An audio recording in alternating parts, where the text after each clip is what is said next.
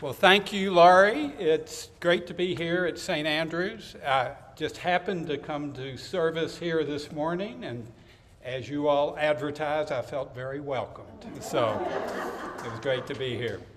And thank you to Jim Allen and the Salaam Network for sort of putting this on your radar and helping this to come to fruition. It's a pleasure and an honor to be associated with both of you. I have been making documentaries since about the mid-1980s, and most have been about Louisville or about Kentucky. And in that time, I've made about 20, I would guess, that have been on KET or some other network. The work you'll see tonight is called Statues. This is what we stand for. And it looks at our community, you know, our quirks, our dreams, and our shortcomings. You know, as it unfolds, I think you'll see that it's about a lot of different things, but primarily it asks the question, is there anything we can do to get beyond the bitterness and anger that just seems to be so prevalent today? That's no small task, huh? But I start off by looking at the debate that surrounded the Castleman statue in Cherokee Triangle. And if you've read the news or watched the news, you know that this has been very controversial. A lot of strong emotions, people of goodwill on sort of both sides of the spectrum just have very different opinions.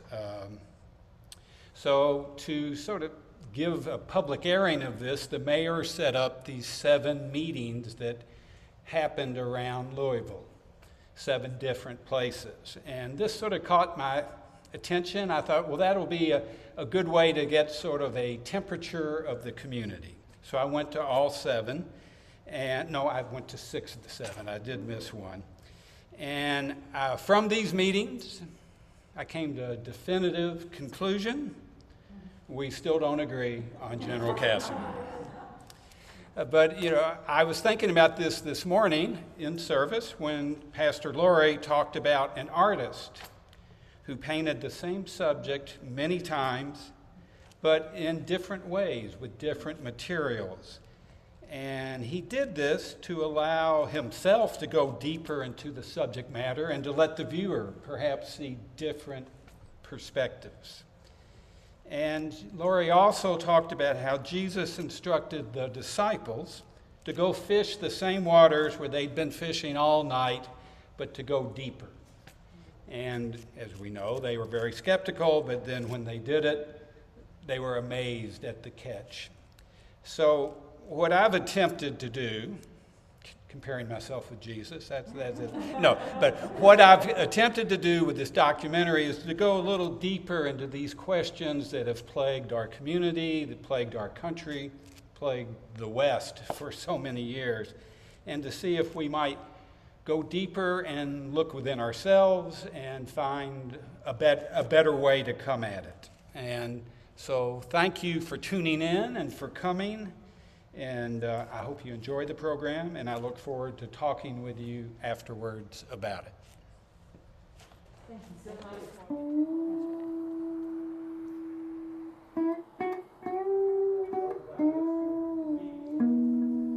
much. These are strange times, but we think better things are coming. It's a nice thought. I hope we're right.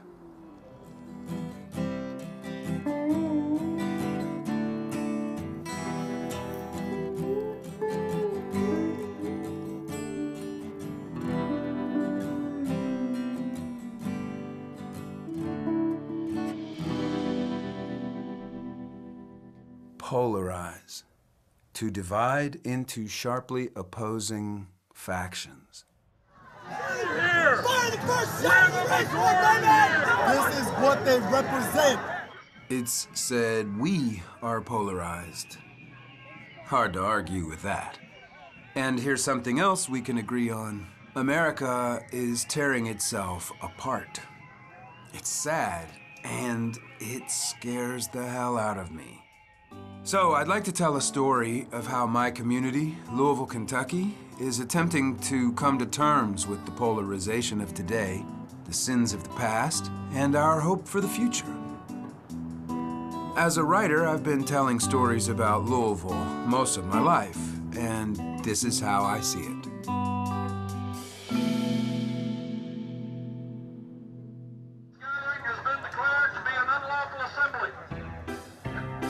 Remember when Charlottesville was the poster child for polarization? These days, I can't help but think Louisville is a contender.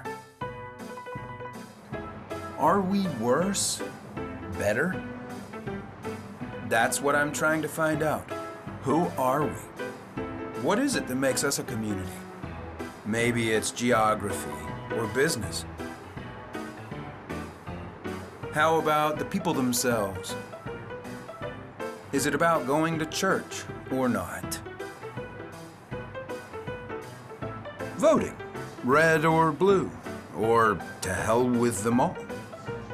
Do we support the places that open doors for all of us? How are we with charities?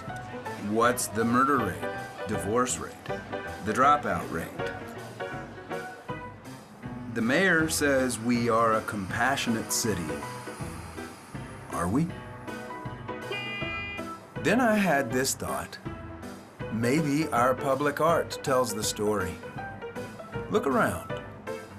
What has been chosen to represent us, to be our symbol? Then, once it's chosen, what do we like, dislike, vandalize, or just put in hiding somewhere? Let's try to agree on this. As a community, we have a checkered past with our public art. You see, I was there the day they installed the Derby clock. Remember the Derby clock? It was supposed to bring people back downtown. We loved it, and then we didn't. Now the clock's in storage, and I don't think it's coming out anytime soon. Then jump ahead to the 1980s. I was there the night the Falls Fountain lifted off. The Chamber of Commerce said it was going to be our city's symbol. More impressive than the St. Louis Arch, we were told. Then it broke down too much, and it didn't seem to be as high as advertised. Though to be fair, that was all about perspective. Frankly, we just seemed to be embarrassed by it. A clock? A fountain? Those were simpler times. These days we're arguing about statues and what they say about us. Yeah, I know, that's what set things off in Charlottesville and all over the country. But why Louisville? I always begin in describing the city by pointing out that funny thing about Louisville, that some people call it the northernmost southern city, and some people call it the southernmost northern city. And it does have a kind of in-betweenness. That always interested me about it, in part because I think questions like this one, like the question about the statues, take on a unique ambiguity there. And that goes back, I guess, to the whole problem of Kentucky in the Civil War as a border state, where the brother against brother thing was not a cliche. That's John Jeremiah Sullivan, once from Louisville, now living in Wilmington, North Carolina. John is quite a writer, known nationally for his keen observations on the quirks of human nature. He's right about our in-betweenness, if by in-between he means a town trying to turn the page on its past, a town searching for a fuller sense of community. Maybe this statue's debate can get Louisville out from in-between and shed some light on who we really are, or want to be. Think about this for a minute. With a statue, you are saying to the future, this is what I want you to remember about my generation. Nice thought. Malcolm Gladwell said that. As a famous author and what some might call a public intellectual, he's thought a lot about what statues and public art can mean. And for that matter, so has our mayor. Yeah, public art can be very impactful for a city.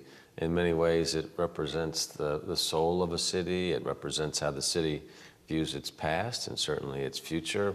They're gathering places also, and I think places of contemplation where you say, you know, why is this here and what does it mean? How does it fit in today? Greg Fisher is in his third term as the mayor of Louisville. When it comes to public art on city property, he has the final say. Like other politicians across America, he's found that the question of statues is a minefield that needs to be entered with caution. So he called on Sarah Lindgren to help. Sarah is the public art administrator for Louisville Metro government.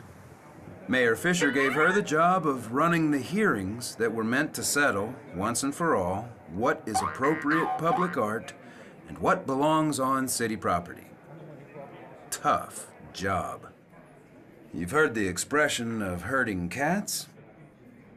There were 7 hearings in all, held throughout the community, open to all. The topic, public art, of course. Except at every hearing, the debate kept returning to what to do about General Castleman. Who is he?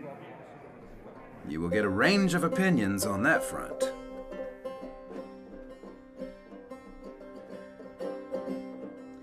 And the historical context of this man on a horse is simple. It is a registered Civil War Confederate monument. I can understand somebody throwing paint on General Castleman's statue if they were told this is the statue of a Confederate general. This is misinformation. Honoring Castleman with the statue is tantamount to honoring George Custer and Adolf Hitler. We are doing knee-jerk reaction to misinformation. He represents what Lincoln and Grant and Sherman and all of the Republicans who were for a Reconstruction South that brought people in rather than turning them away and making them enemies for life, their families enemies for life. This is not Nathan Bedford Forrest, the founder of the KKK. In fact, Castleman was a moderate reformer, operating within the constraints of this segregated society. The subject of this statue is a complex human being. Castleman joined the late 19th century movement to reunite the country, so long as Northerners recognized Jim Crow practices and the folly of implementing racial equality. There is a battle going on in this country over our public histories because those images shape who and what we will be going forward. It only reinforces a wound that we, along with many others in this nation, believe we all should be trying to heal. But the core issue here is the original meaning of the 1913 equestrian statue of General Castleman, whether or not it was intended as a Confederate memorial or an attempt to perpetuate bigotry and racism. It was not. The only people who believe these statues today are symbols of white supremacy are those on the extreme right and those on the extreme left. The whitewashing of John Castleman's history by all of the people in this room is nothing short of racist. And as a historian, I can tell you I knew something of the history. It is nowhere near as offensive as what I see every day in this city, practiced by entities who claim to be the friends of West Louisville and African Americans. And we all love Louisville, that's why we're here. We're not erasing history. You know, if we need a statue to remind us of our history, we need better memories. So there it is. In less than 3 minutes, we have heard the essence of the Castleman debate. Seemed longer, didn't it? You should have gone to all the meetings. Would you agree the community is divided? The main thing I took away from all these hearings was, these people are well-intentioned, they all think they are right, and the nagging question remains, are we rewriting history or trying to tell it in a way the entire community can be included? And is that even possible? What we can say for sure is that a statue of John Breckinridge Castleman stood in this spot in what is called the Cherokee Triangle since 1913. The statue was embraced by many in the neighborhood as a symbol of the good living to be found there. How good? When F. Scott Fitzgerald wrote The Great Gatsby and he wanted to place a character in an elegant part of Louisville, he chose the Cherokee Triangle. Some say it was this house that inspired him. It's a neighborhood with a nice mix of people, many who might be called liberal, most of whom are white. The statue was erected at the urging of Castleman's powerful friends because of all the good he did. Those who wanted to move the statue point to the bad. You see, as a young man, Castleman fought for the Confederate Army, and detractors say he is now a symbol of white privilege and racism. Just think about the name itself, Castle Man. But can we blame him for that? He was born with it. Many in the Cherokee Triangle wonder how their man on a horse put them in the middle of this storm. Let's look at what another community has done more recently with public art. This beautiful park is in Birmingham, Alabama, a community once infamous for resisting the civil rights movement.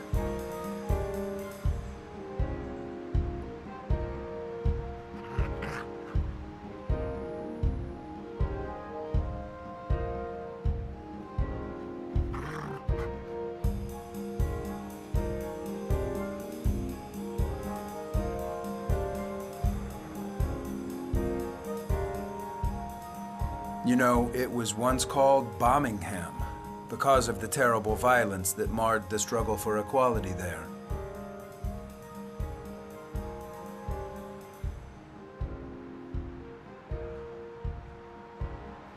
Malcolm Gladwell offers another insight in describing this public art. He says, each side writes their own story, and the winner's story is the one we call the truth. I think Malcolm would agree he's not the first to say this, but the thought does raise a good question which we can bring back to Louisville. What are the sides? Is anyone winning the Castleman debate? And what is the truth? Searching for clues, let's get back to public art in Louisville and see what happened before when a community went looking for a symbol.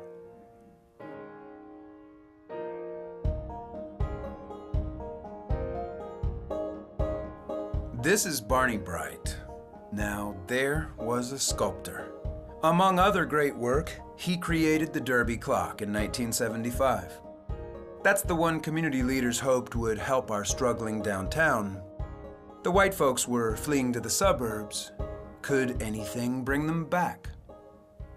They said what we're looking for in a design to go downtown is something that says Louisville, Kentucky. You're in Louisville, Kentucky. And they actually used the words, we wanted to strong enough to bring people off the expressway to come see it. So maybe that's what the best public art does. Attracts people, brings them together, gives them something to rally around. In the case of the Derby clock, it was not the answer for downtown decline. It did not seem to bring people together, and a lot of people did not want future generations to think it represented them. I've got a scrapbook of letters to the editor where people wanted to throw it in the river. They wanted to blow it up. they wanted to kill anybody that put money into it and resented tax money going into it, all those things. So it did have a lot of people that didn't like it. Some of these people, I think, after it was up a while and they saw that it was not as ugly and as they thought it was going to be or whatever, I think they maybe came around. And over the years, I got the feeling that it had more friends than it had enemies. The negative reaction to the clock pales in comparison to what was said about the Falls Fountain, our other piece of public art the community fell out of love with. But I think we all know that negativity was more about how people thought the art looked. When we talk about General Castleman, most all agree it's a fine piece of art. At least some of the community's most gifted sculptors do. Castleman, on the other hand, I think is just a superb piece of sculpture. I'm looking at the technique of the sculptor that did it and think, oh, this guy's good. The way the Castleman person is situated on the horse, it's as if he is riding the horse, not just a person sitting on a horse. That person was riding the horse. As a sculptor, I looked through a sculptor's lens. It wasn't so much a historical lens. Oh, it's really well done. It's very well done.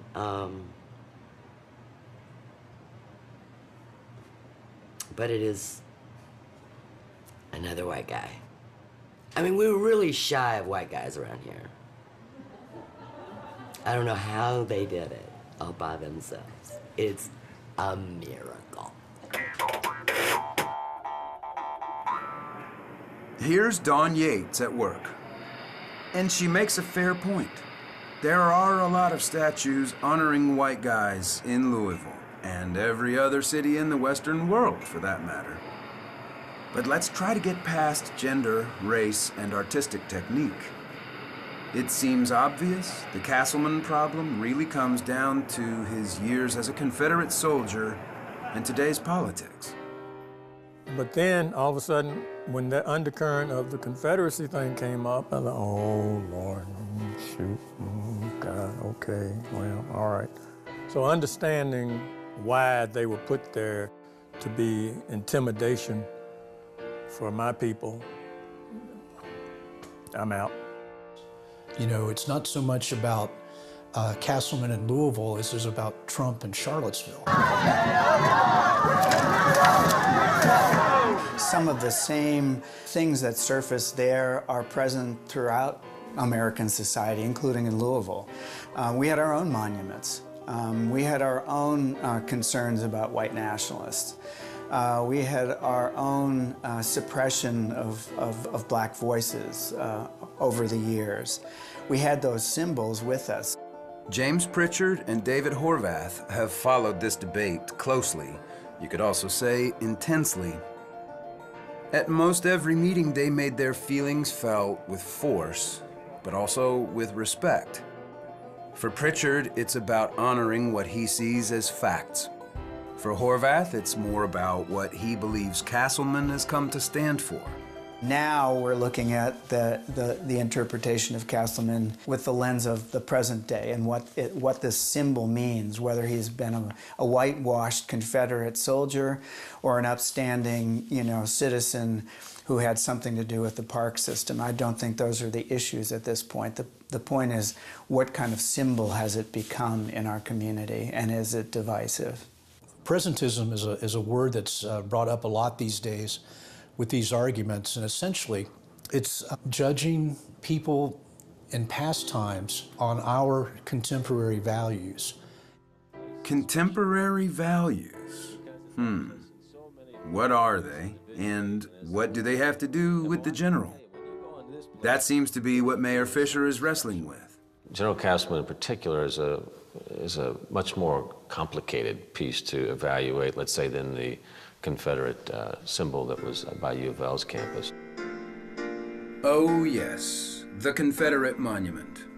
A good example of contemporary values in action. Some backstory would be useful here.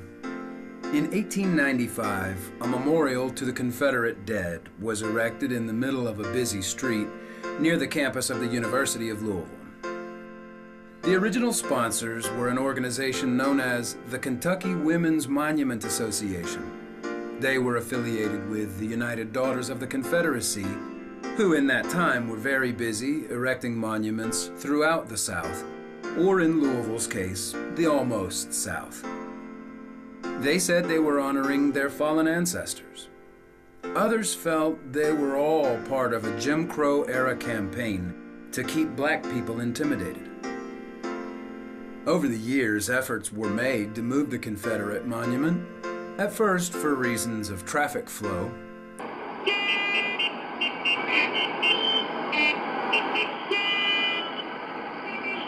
and later at the urging of civil rights leaders.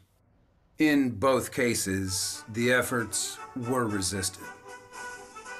One mayor in 1948, an otherwise progressive gentleman who lived near the monument on a street called Confederate Place, no less, aggressively blocked removal of the monument. This same mayor in 1948 proudly waved a rebel flag while leading a delegation of Louisville business elites to Madison Square Garden to watch a basketball game between the University of Kentucky and the University of Louisville. Today, the love of basketball continues, but nostalgia for the lost cause has faded for most. The pre-Civil War period could no longer be romanticized as an idyllic time when the living was easy, because that easy living was built on the backs of millions of slaves.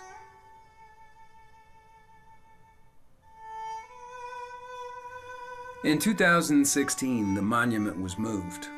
Now it's in Brandenburg, Kentucky, overlooking the Ohio River.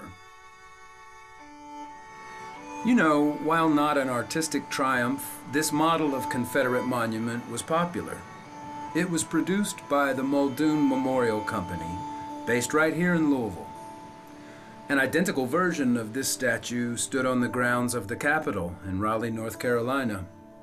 Nearby was one of Henry Lawson Wyatt, the young private who was the first Southerner to die in the Civil War. There was also a tribute to Confederate women.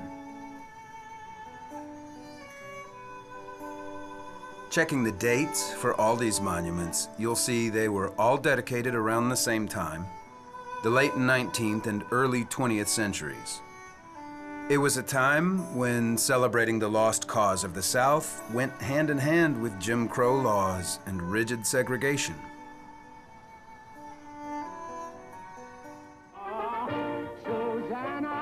Don't you cry for me. I've come from Alabama with my banjo on my knee. Oh, Susanna, don't you cry for me. I've come from Alabama. Jim Crow. There's that name again. Who was Jim Crow? And why were all these terrible laws named for him? For better or worse, Louisville can make a claim to Jim Crow. Not the laws, though we had our share, but the man.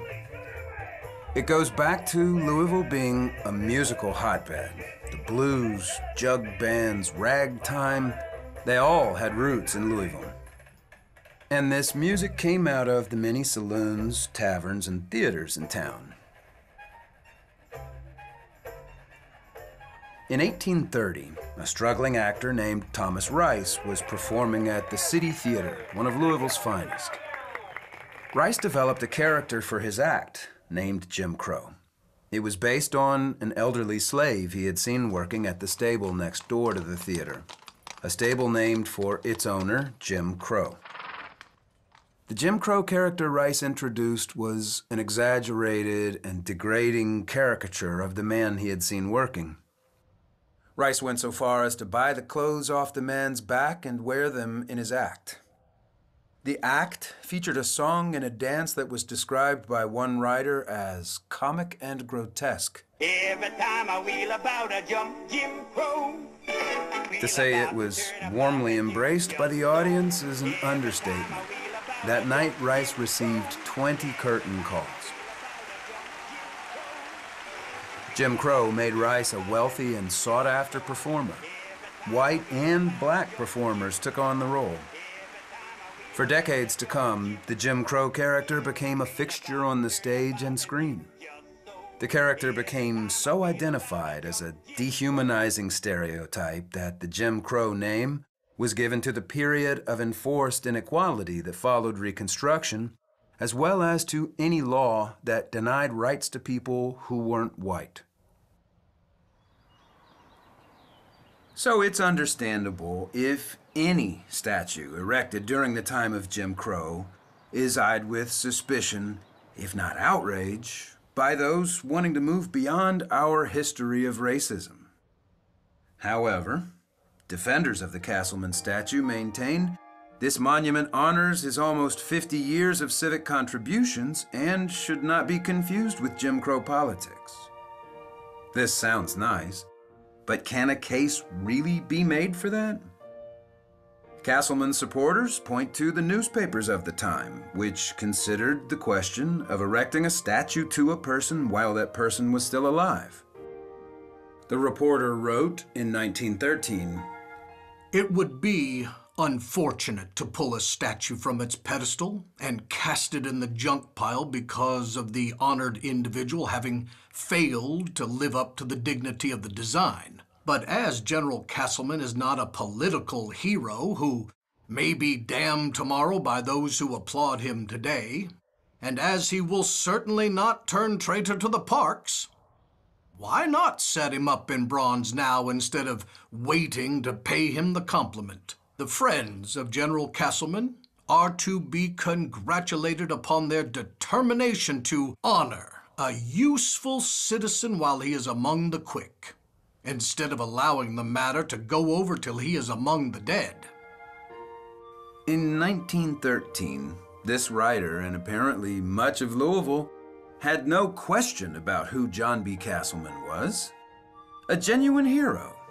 So build that statue. By 2018, the Castleman identity was not so clear. The Committee on Public Art listened patiently, considered all angles, and submitted a report to the mayor. They emphasized that their recommendations pertained to public art in general, and not specifically to the general. That raised a few eyebrows. The key passage in the document was, "We urge our community to continue the work of open dialogue, not only about public art and monuments, but about all symbols of racism and discrimination, and how we as a community can move forward to advance equity, inclusivity, and healing." Wouldn't you agree? It would be hard to find more commendable contemporary values. Mayor Fisher thanked the committee for their hard work, considered their conclusions, and then said, "It is time to move the Castleman statue out of the public eye." So that's that. Some celebrated the decision, but the Friends of Louisville Public Art did not. They were a new group formed to support public art in general, and as you might guess, one general in particular. They contested the mayor's decision in court. When the case would be decided was anybody's guess. So who was the real John Castleman? It seems identity can be hard to pin down. Just consider the saga of the Derby clock. There's a very interesting story about the Derby clock that I'm not sure is remembered anymore in Louisville, but it really gets at the weirdness of what we're talking about and the difficulties involved when you try to speak for a city with a statue. Remember John Sullivan from earlier? He pointed out Louisville's tug of war between North and South, and how this can complicate a lot of things, including a community's identity. Barney Bright, the sculptor who created the clock, really wanted one of the figures identified to be African American. He wanted that segment of the community to be represented. And he chose a figure named Ben Harney, very interesting musician and very interesting character in American musical history. Ben Harney put out some amazing recordings in 1898, including one called Mr. Johnson Turn Me Loose, that is about a local policeman who used to bust up gambling dens. Great song.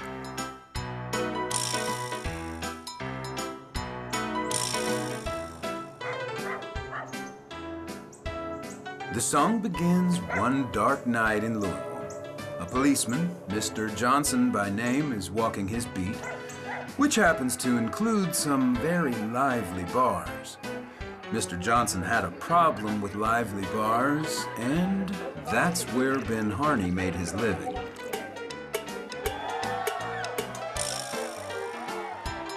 He went down in history as an early, influential black performer, Ben Harney.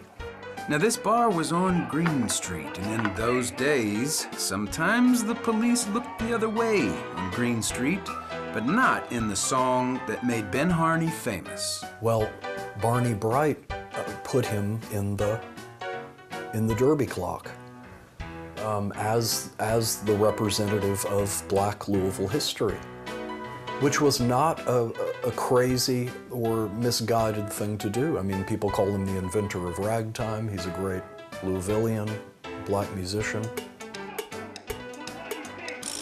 Ben Harney made quite a bit of money off his songs and the new musical form he was eager to take credit for. He got out of the small bars, toured the country, and was a hit on Broadway. And Mr. Johnson, he kept walking his beat. Told you before, no gambling. And then people started reaching out to Bright and saying, you know, Ben Harney was a white guy. He wasn't black.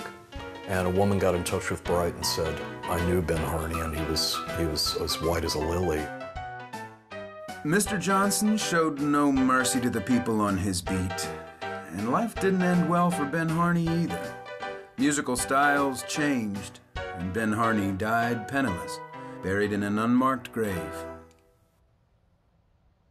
As I understand it, Bright sort of transformed him into Oliver Cook, the trumpeter, who wound up playing that role in the Derby Clock. But it just shows you how messy things get when you try to symbolize or speak for a human community, which is always going to be this evolving, many-faced thing. When you try to speak for it through a statue or a memorial, which is so fixed and so unchanging, really, to the extent that it can never really express the soul of a community very well. Again, unless it's abstract and open, like an arch, like a beehive. Those things do better. Isn't that a story? Barney Bright had the best of intentions, but he didn't have his history quite right. Once he learned of his error, he simply reshaped his statue. I've always wondered why he didn't go with Muhammad Ali for the clock, but this was 1975, when Ali had not been as warmly embraced by his hometown as he is today. Time can smooth things over. Now I wonder if the Ben Harney lesson could be applied to General Castleman. Barney Bright thought he was doing a good thing, and then rebounded nicely when he learned he wasn't on the right track. Following Barney's lead, should we put a different face on Castleman? How about Isaac Murphy, that great black jockey from the late 19th century? He did win 3 Kentucky Derbies. But then again, a horse racing theme may not be the way to go these days, contemporary values being what they are. Sullivan's suggestion of a more abstract symbol for a community has appeal, but at the time we talked, so much has happened since then, I wasn't so sure about his solution for removing outdated monuments. John's present home of Wilmington, North Carolina has considerable Civil War history and the statues to celebrate it. This one salutes George Davis, once the Attorney General for the Confederate States of America. It is erected on a site once called the Shambles. A thriving slave market once existed here. John does not think the statue's placement was accidental. He envisions how such statues could be removed. I really feel like this movement has to come from within. I don't like the idea of police and soldiers coming in and tearing down these statues in the middle of the night in an almost surreptitious way.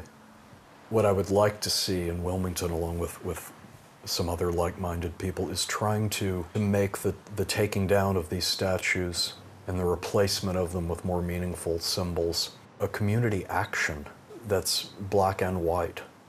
Imagine what that would be like. Imagine the message that would send if instead of these scenes of, you know, heavy machinery coming in to rip down the statues and then kind of meaningless street scuffles the day after between different camps of protesters. Imagine instead if you saw thousands of people marching through the streets toward the statues, black and white crowds together and saying, this can't stand, these can't be here, we're taking them down. For it to happen in a conscious way like that, I think would have tremendous value and would be a real rectification and redemption of a lot of years of just historical confusion. How can you not salute John's vision of an ideal solution? Yet I must admit, when I interviewed him in 2019, his proposal seemed at best naive. A nagging part of me thought of another time when large crowds gathered in the streets of Louisville. It wasn't our finest hour. This is a monument the people of Louisville erected to honor Jenny Bowman. It stands in Cave Hill Cemetery. Ms. Bowman, 24 years old, worked as a maid in a fine home on Brook Street in 1887. I'm now relying on newspaper reports found in the Courier-Journal from that time. They tell quite a story. On the morning of April 21st, Jenny Bowman was in the house alone when robbers broke in. She resisted them, was beaten, and later died from her injuries. The perpetrators were caught and held in the Louisville jail. A crowd of Louisville citizens, estimated at 15,000, marched on the jail, wanting to deliver a speedy form of what they thought was justice. The Courier-Journal reporter described their mood. Madness all but consumed the better judgment of the city's indignant population, and her fair name for righteousness and justice hung in the balance. The militia was called out, led by none other than General, well, at the time he was a colonel, John B. Castleman. He led the militia in stopping the crowd from executing their will. The inmates were later hung in the official manner.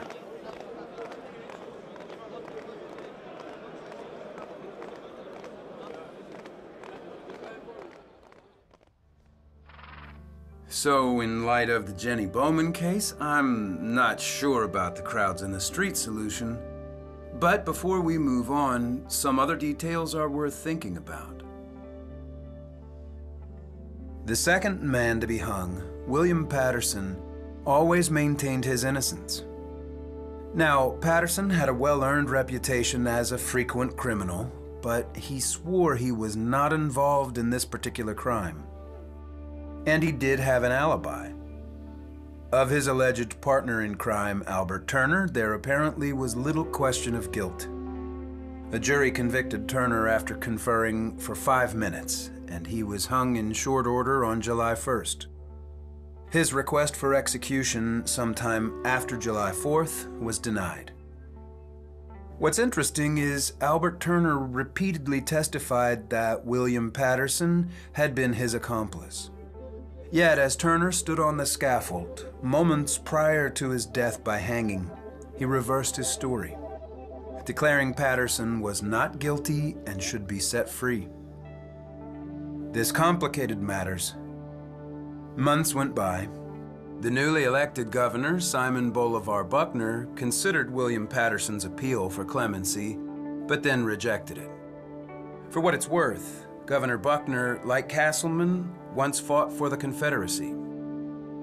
Obviously, a Confederate past did not make one less popular in the Kentucky politics of the time. At any rate, his appeal denied, Patterson's execution was scheduled for June 22, 1888 at 6 a.m. According to the Courier-Journal, the morning of the 22nd, a crowd began to gather at 2 a.m. Saloons were kept open in recognition of the needs of the public. The reporter noted with a wry bit of observation that while Patterson was receiving one kind of spiritual comfort from the preachers in his cell, the saloon keepers were dealing another kind out to thirsty patrons. The reporter also made note of Patterson's unusual posture in prayer. He called it peculiar and remarkable, an Oriental posture in which Patterson has no equal. The paper even carried an illustration. Meanwhile, those in the waiting crowd told jokes and recalled other hangings. The preachers who accompanied William Patterson sang his favorite hymns, among them, "He's a Lily in the Valley." The reporter noted that Patterson sang with much fervor, if not with much regard for musical sound. Then the time came, and Patterson was taken from his cell. On the scaffold, he continued to proclaim his innocence, after which he was hung. Except the noose wasn't properly positioned on his neck, and instead of breaking his neck, it served only to slowly strangle him, by all reports taking some 15 minutes to do so. One of the seasoned observers said, "It was one of the most awful scenes that has ever been enacted at a legal hanging in the state."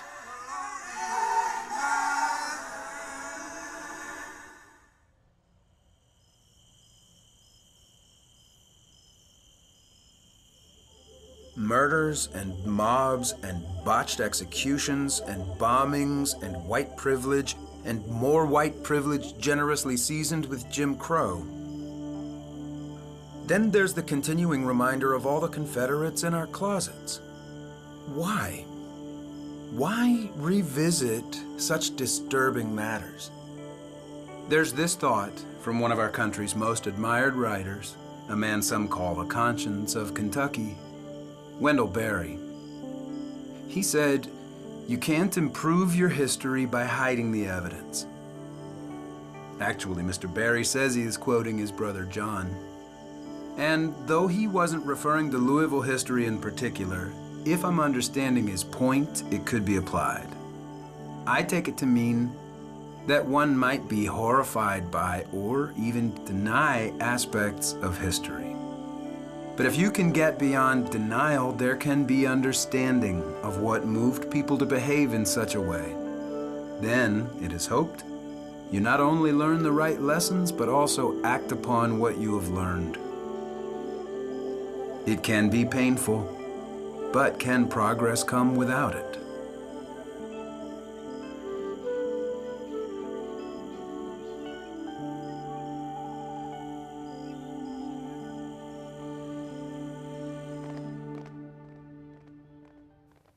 Does stopping a lynching make Castleman a hero?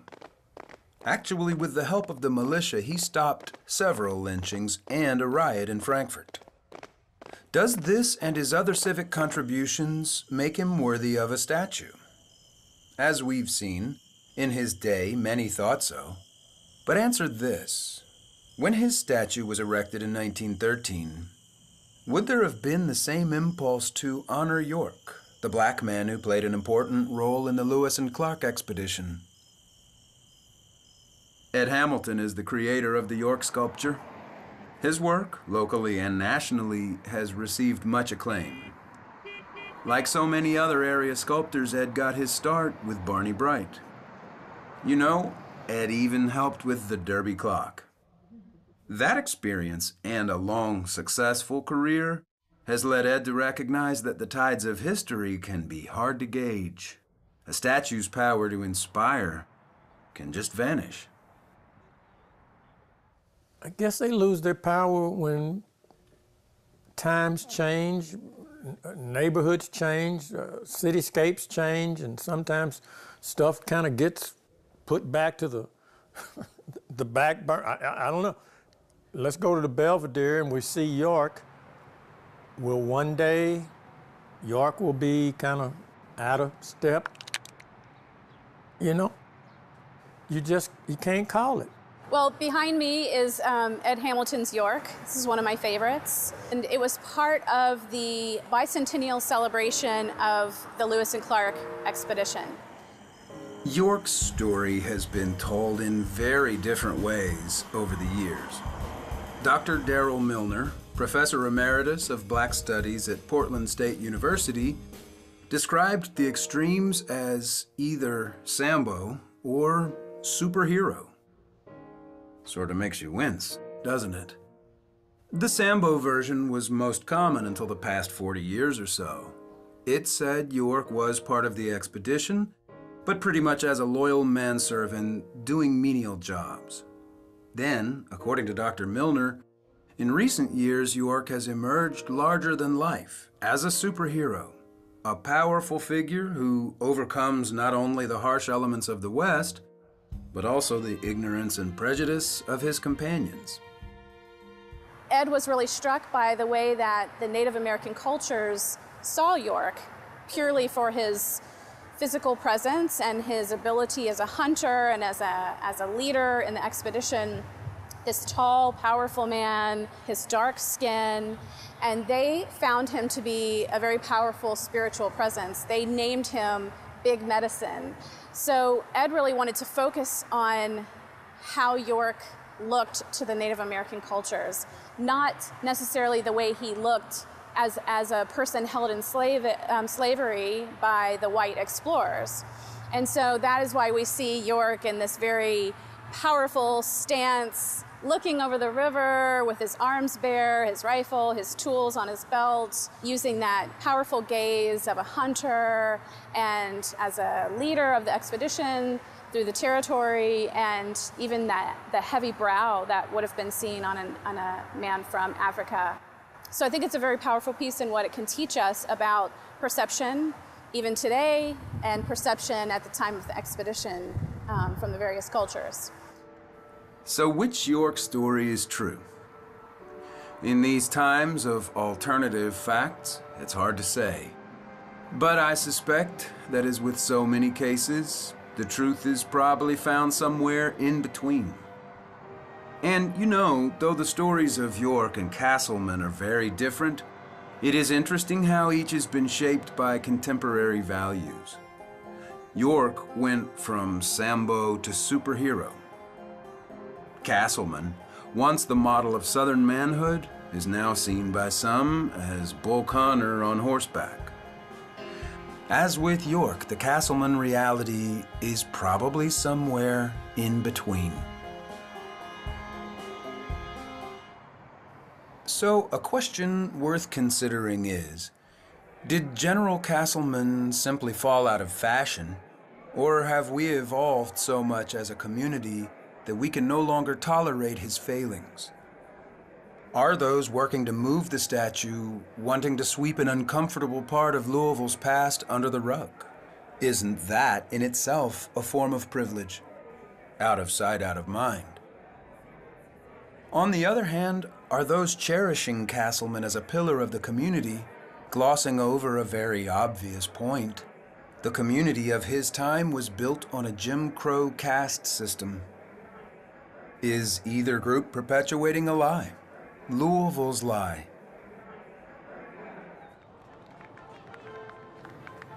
I'd like to make the case that most communities, like people, tell themselves lies or hide the evidence of their history.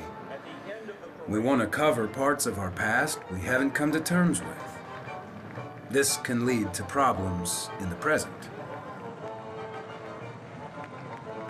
For instance, John Jeremiah Sullivan's city of Wilmington had a whopper of a lie.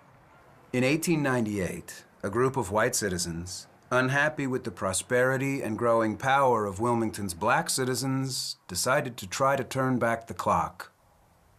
And they did a pretty effective job. They unseated duly elected government officials and then forcibly removed or killed hundreds of black Wilmingtonians. It's now acknowledged as a coup d'etat, the only one ever recorded in our American democracy. It is only in recent years the event has been more fully explored. A memorial site has been established, remembering the victims. The author of a recent book about the incident drew hundreds to a reading at the Wilmington Library. It seems many in Wilmington have come to terms with their lie, or at least one of them. Wilmington's lie has been confronted in public and in public art. And yet, the work goes on.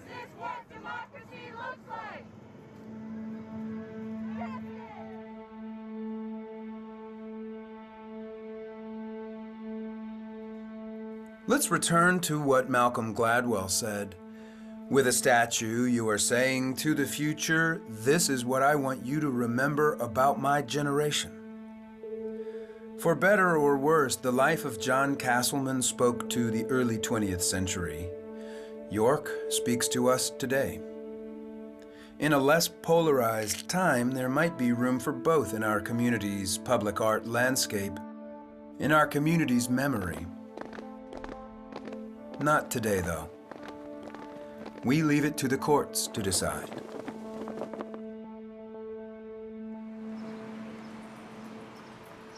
The court did decide and said that it was within the mayor's rights to remove the statue. So at first light on June 8th, 2020, he did. This was not exactly John Sullivan's vision, but there were similarities. There definitely had been crowds in the street prior to the removal, black and white marching together, united in purpose. Louisville, like most of the nation, had been convulsed with protests due to the violent deaths of George Floyd, Breonna Taylor, David McAtee, and the ghosts of countless victims over the years. Combine this with a pandemic which had kept people cooped up, frightened, and frustrated for months with no end in sight. The ingredients for change, significant change, were in place. Some have called it a reckoning. Where do we go from here? Across the country, statues are falling like leaves from a magnolia tree. Arrests, resignations, and promises of reform lead most news breaks. Now there's a new generation who will tell the next one, this is what we stand for. What might that be? Will recent events bind old wounds and launch us toward a better, less polarized future? It's a wonderful thought, but I think we can agree there are still bridges to cross. Unlike the Derby clock or the Falls Fountain, the Castleman statue was never suggested as a tourist attraction or as a symbol for Louisville, but in the end it became one. It stood for a community stuck in between the lessons of the past and moving forward. So what did the years of meetings, debate, and protest accomplish? Time will tell. But whatever you may think, there is little doubt John B. Castleman became so much more than a guy on a horse. Like the old song said, he wouldn't turn us loose.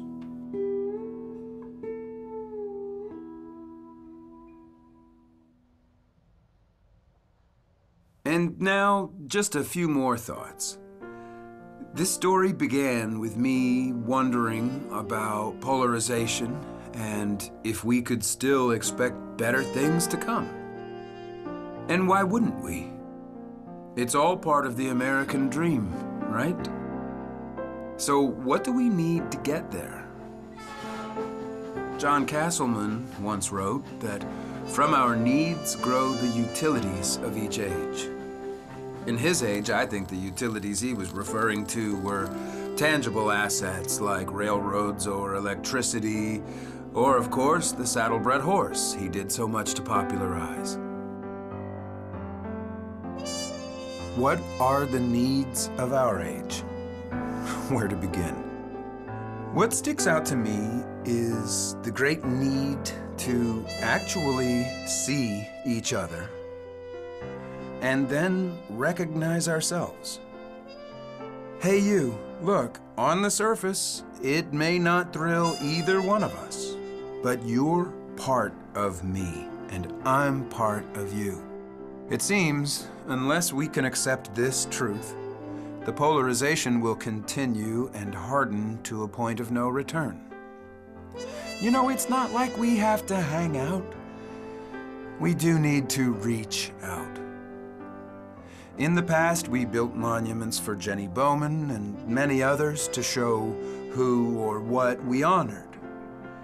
Monuments are nice, but no matter how finely made or how worthy the subject, they won't make a difference unless we honor each other. That's with all our differences, our shortcomings, our accomplishments. There will be crises, and they must be addressed. But this spirit, this honoring our common humanity, must be the utility of this age. Yeah, I know how simplistic that sounds. It is hard, and it's obvious we don't have much practice. But if we could pull this off, or at least make a beginning, then maybe better things will be more than words and a dream.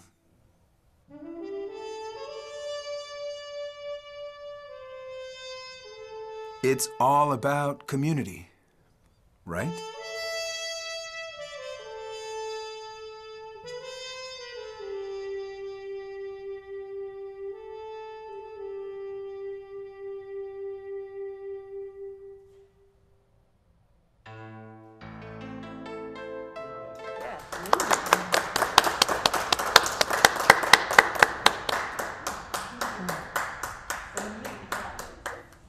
Diane was just asking a question, and I'm sorry that you all missed that, but you heard Morgan's answer. I will say, Diane was making the point that one of the things that she had seen so much more this second time than the first time watching the film.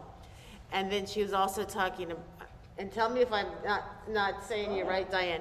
She was talking about how instead of thinking about things as right and then wrong, that we can think about it as right and then right and then right and then right. Like the right can change. It's not just a right and wrong. I have a question.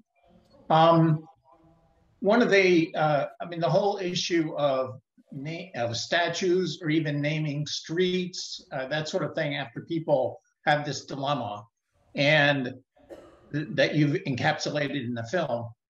One of the interesting solutions I've heard to that problem is that all of those things be given term limits, so that essentially a statue goes up and every 20 years, 25 years, 50 years, whatever it is, the people of the time have to vote and say, yeah, that thing should stick around, we think it's a good idea, or no, that thing needs to be removed for one reason or another. Maybe we're just tired of looking at it.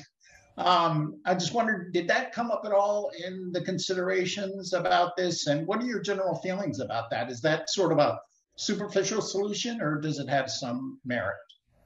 I think it's a wonderful idea. For my friends in the sculpture business, I think they would embrace it because, more work. But yeah, one thing that becomes so obvious is that heroes of one age are not the heroines of another age. And so, things shift, and as Ed Hamilton said, you just can't call it. And, Castleman, if somebody in 1915 had said, this guy is going to be essentially defiled with paint and sort of stuck away in a corner, people would, he was the person of the community at that time. And seemingly not just in the white privileged community, but, and it's hard to tell for certain, but things came out, he was evaluated in a different way, and I think that's our right to do that. So I like your suggestion, have term limits. Yeah. And as John Sullivan said, you know, maybe making statues of famous people, men, women, all genders, maybe that's not a good idea. But, yes. So this is a question of, So my question to Morgan is, in his work of doing this documentary, has he found that there were people like that do public art or schools of art or sculptures? Were they thinking about or embracing more or looking forward as far as how public art is done going forward, that it be more not of specific people, but more of either abstract ideas or things, or of unspecific people, maybe of people, but not a specific person? So I'll let you. Yeah, and I didn't go to a lot of schools of art, but I think you are seeing that, like Sarah, the public art administrator here for Louisville, the pieces that they have implemented in recent years have very much been of that type of, well, like Hannah Drake and a group called the Unknown Project, I think, did something at the foot of 10th Street, right at the river, where they showed where enslaved people used to come to try to escape. And it's just footprints and things of that nature. And it's extremely powerful, and it really conveys a message. And so I think there is that great leeriness right now of making a statue about any one important person, quote unquote. They were important in that moment, but they're trying to do more themes and broader ideas. And what the history actually is versus the person? Yes. Yeah. I wanted to say there's an example of what you're talking about in Washington, D.C. If you look at the monument to the Korean soldiers who are not identified, or even more specifically, the monument of names that surrounds the Vietnam War veterans or war dead. It's amazing, and it's a very powerful. I expected to have no feeling whatsoever, but it gripped me in a way that no monument has ever gripped me. And I read the names of even some of those dead in the Vietnam tragedy. Right. And you know, Louisville's own Grady Clay was the chair of the committee that selected, is it Maya Lin? Was that who did the sculpture there of the monument? I think so. So hats off to Grady. Because I mean, at the time, that was a controversial and courageous choice. You know, they wanted something, you know, it was seen as too stark and not heroic enough. And I think it has stood the test of time very well. Jim Aylen here from the Salaam Network. And this is the third time, Diane Snow, this is the third time I've seen the film. And it is richer with that experience. We know in educating, repetition is the mother of retention.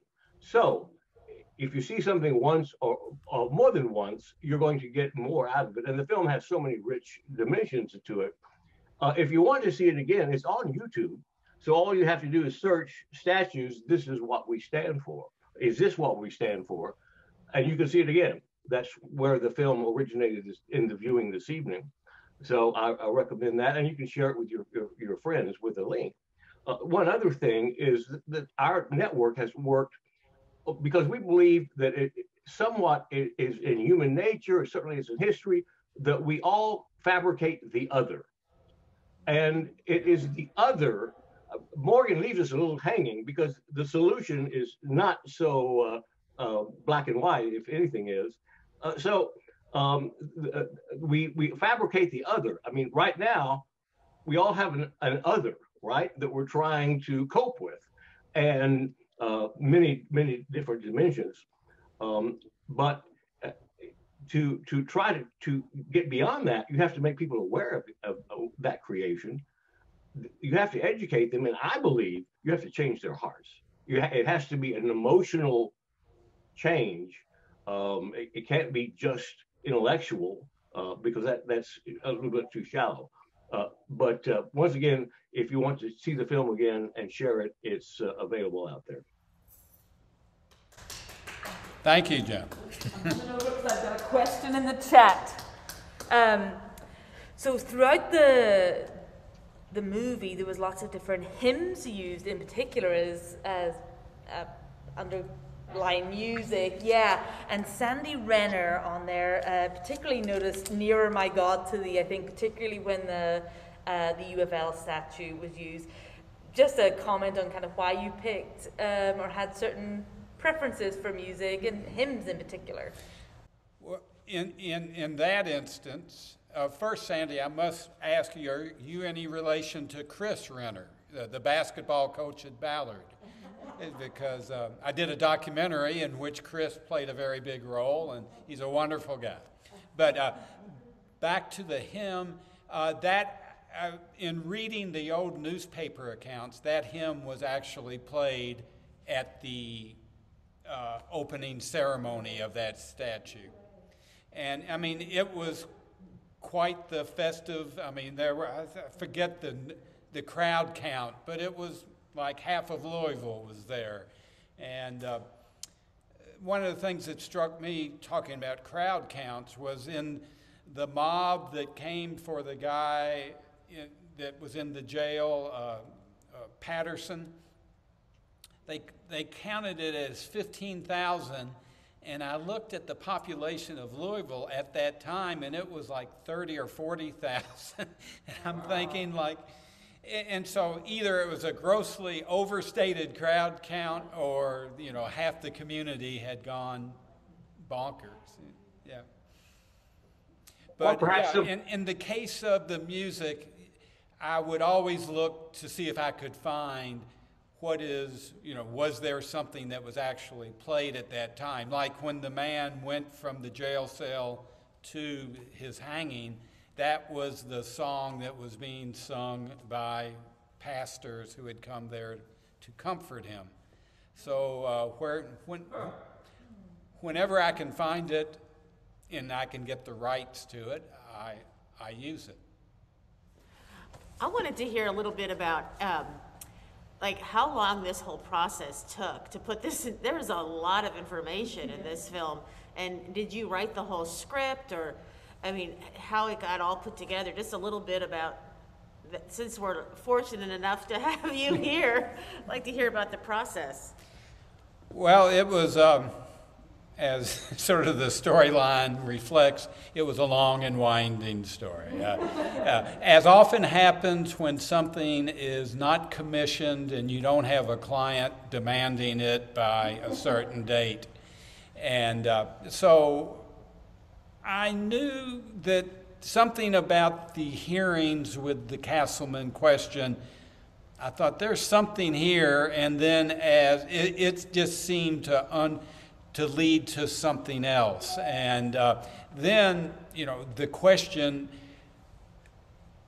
with the George Floyd murder and tragedy, all of it took other heightened, not interest, but I mean, there were whole new dimensions that came out. And so that led down other roads. And so from start to finish, it was probably 2.5 years, which is not, and it's not something you work on all the time because you have other things that you hope generate income, and documentaries typically do not do that. And but it's something that's always in your mind. And my wife and I have a home near our grandchildren in Wilmington, North Carolina.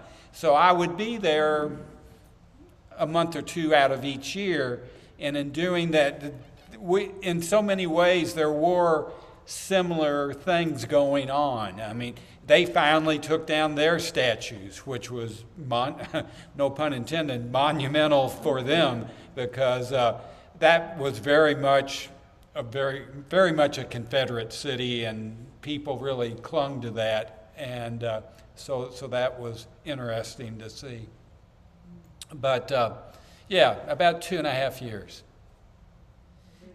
And the hope is, it comes out, it's shown one night on KET, and you're like, is that it? And so I hope that 30, 50 years from now, a historian or a researcher can look at it and go, these are some of the things that were going on at that time. I mean, the Castleman question was so mixed, and I have good friends who I respect very much on both sides of the question, and I think a lot of people in Cherokee Triangle would be called liberals, and a lot of them just could not see why Castleman would be tarred with the same brush that all these other statues were. And then somebody else would say, yeah, but this, this, and this, and it's complicated.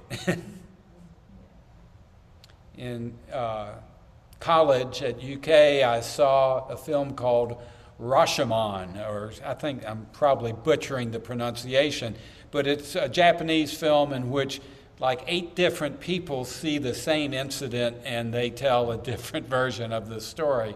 And you see that with history. And it's just the prevailing power structure that gets their story sort of comes to the fore. And it's not always completely true. Yes? I think one of the things that the film really has helped us with is, especially in this day and age, people will make decisions without knowing the facts. So this gentleman here has been researching the facts, and I think it gives us a much better perspective on the subject if we know the facts, and in that way we kind of know what we're talking about. Right, yeah. Okay? Thank you. And then someone who didn't agree with my version of the facts would go, yeah, but. So, right. But thank you. Oh, thank you. Thank you. I learned so much tonight that I feel like I'm in the first grade. But one thing that I did learn is I've often wondered where Jim Crow came from, and I didn't know that he came from Louisville. Isn't that an amazing story? It really is. Yeah. Thank you. Folks on Zoom and folks in person, and thank you, Morgan and the Salaam Network, for a wonderful start to our Black History Month program. We are so grateful for the work that you put in and for the questions and everything that you have sparked in our minds for the rest of the month, I think, as well. Particularly as we drive around our own city and see these statues and see the ongoing conversation, of course, far and wide. So thank you, folks on Zoom. Thank you, Morgan. And you can wave at each other goodbye. Goodbye.